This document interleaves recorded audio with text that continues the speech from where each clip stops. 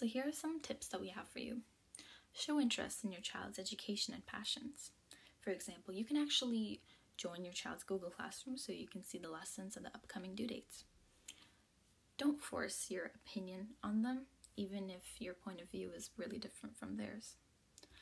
Support them through their passions and their talents, even if they may be really different from yours and you can't relate in any form. Simple actions such as asking about each other's day can actually lift both of your moods and start up a conversation. And finally, set clear boundaries as to what are good choices and what are bad choices. And this is really important because these are the rules that will guide your child through life. So also make sure they're not too strict and that there's room for fun and friends and freedom.